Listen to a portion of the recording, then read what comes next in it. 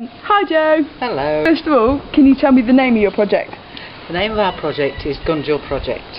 Brilliant. And where are you? And we are situated in Gunjur in the southern Gambia, which is away from the tourist areas. It's a small little village, little fishing village, away from everything.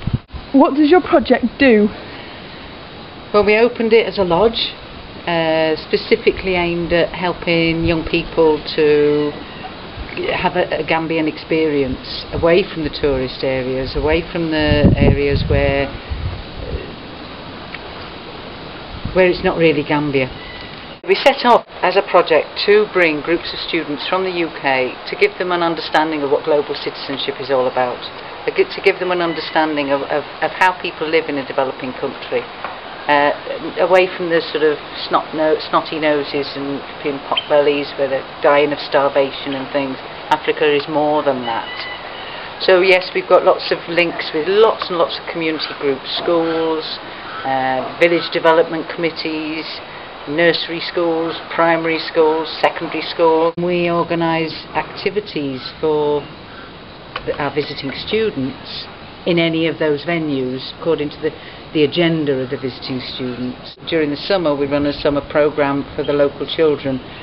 This year we had 120 students in the local area that benefited. Last year was 99. When did your project start? We opened in 2007. January 2007 was our first group. Why did your project start? In my previous job I was a youth work manager, and I used to come in on holiday. I used to involve young people in understanding more about the culture here. Butch, my husband, used to do drumming workshops with lots and lots of different groups. And there was one group in particular that said, we'd like to do more. We'd like to do something. And it was a group of young people that were hard to reach really, were on the edge of exclusion from school. So it was a wonderful opportunity, as a youth worker, it was a wonderful opportunity to engage with those young people. And they used to come voluntary and they used to give up their time. They learnt to play the African drums, and they then would go out and do performances.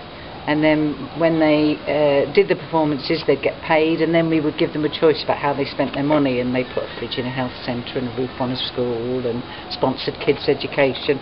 And every time they had to choose from a list of things that they could do. And so therefore they were learning all the time about what life is like just by looking at the list, if you like.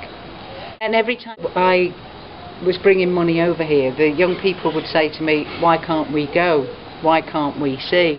So we decided that we'd find a place away from everywhere and bring those young people. And that group of young people, which was Makasutu Drum Band, were the first group that came here.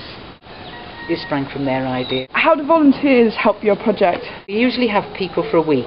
And I would say that a lot of the people that even come here for a week are volunteering, because they all come. They bring equipment for schools. They bring peer education. They bring all sorts of different things that they want to share with their Gambian counterparts.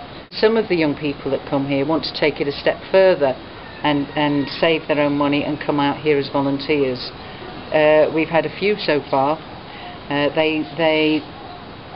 The volunteering opportunity that they have is really up to them.